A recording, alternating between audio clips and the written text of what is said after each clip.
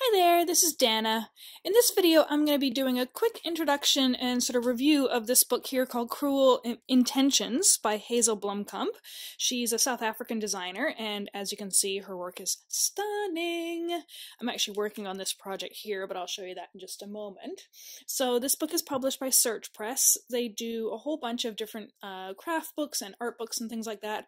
They're all really high quality, and I wanted to do this quick review. I'm not going to be flipping through the whole book because that obviously will breach the copyright of the book, but I wanted to give you a quick sort of mini overview of it just because I know how hard it is sometimes when you're buying books online or you see something really cool online and you want your local bookstore to order it for you and you haven't seen it.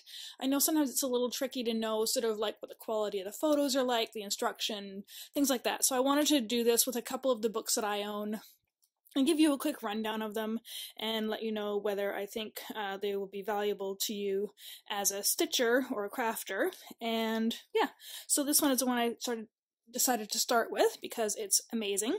So like I said, Hazel is from South Africa. She sells her patterns on her own site. Now, this book does come with some patterns and I'm going to show you some quick overviews of some of them. She also sells kits. I'm going to show you. So for this one here, it's called Pertinacity. So I got like a floss kit. I've obviously started using it. I got some needles. As you can see here, got a nice little needle pack. It's got all the needles you're going to need. And I got some different kinds of bobbins and flosses and things like that. All kinds of really cool stuff. Here's the project I'm working on. So as you can see here, here's some needle weaving. I'd never done needle weaving before, but it's really fun. It turns out this particular instruction I misread. That's my fault. But I'm just going to roll with it because I think it looks cool. Here's a section that I've done already here. So you can see that. It came out super nice. And it's really neat too. I'm not sure if you can quite see it, but it's got some really pretty metallic threads running through sections of it as well, which is really, really nice. So she teaches you how to do all these stitches. So I'll show you that in the book. And as you can see, it's got the printed fabric, which you can get as well. You are ordering them from South Africa, though, if you do want to get the full kit. So sometimes she has them in stock. Sometimes I think she's making more of the printed fabrics. And so, yeah, you will have to pay for shipping and potentially duties from South Africa, but it is well worth it. So I really enjoyed this book. I think Hazel's got a really lovely, here's the project here. It's called Pertinacity. It's just beautiful. She's got a really lovely way of writing. Like, it's very easygoing, very friendly, actually quite funny as well. Like, there were sections I was cracking up, but got a nice overview of this. So crewel work is most commonly associated with Jacobean era. So we've got lots of interesting things here, like different tips and whatnot. Picture of one of the projects, materials, your tools, and then it comes to the stitch gallery. So there's like pages and pages and pages of this kind of stuff. So all the stitches that are listed in the instructions, she teaches you how to do them, including like the needle weaving and needle lace and things like that, which I had never done before, which is super cool. Here's some of the needle weaving. Super, super, super interesting. Here's another section of the Pertinacity one. I believe that's actually the section that I've already done there. So it's super interesting. But you can see like the details in the instructions are amazing. So like each leaf section has like 20, 30 instructions, which is incredible. And she gives you a lot of tips, a lot of information about the different flosses you're going to need, things like that. I decided to get the floss kit just because I thought it was easier than sourcing all the flosses myself. So you can see that. So there's that panel there. Just beautiful.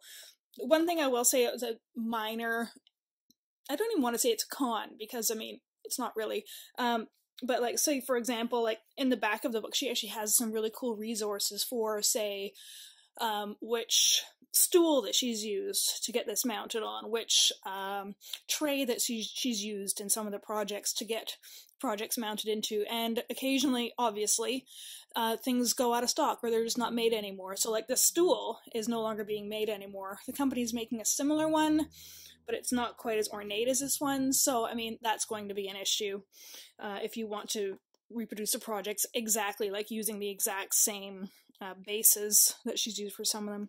But you can see the details are just absolutely stunning. You don't have to have know anything about crewel work to do this. Like, she teaches you everything you need to know.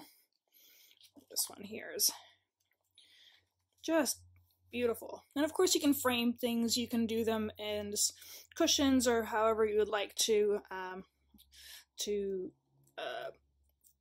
frame them, display them, whatever you like. There's lots of options.